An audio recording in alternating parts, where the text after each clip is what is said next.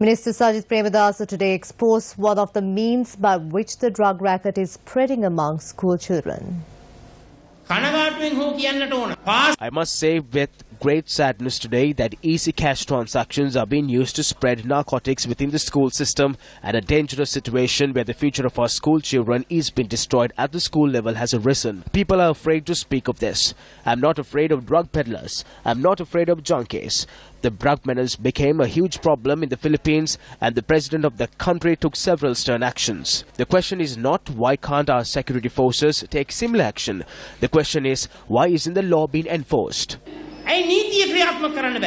The minister expressed these views during an event held to lay the foundation stone for a new auditorium at President's College in Dembarawa this morning. A sum of 3.5 million rupees was also presented as a grant to fund the construction of the auditorium.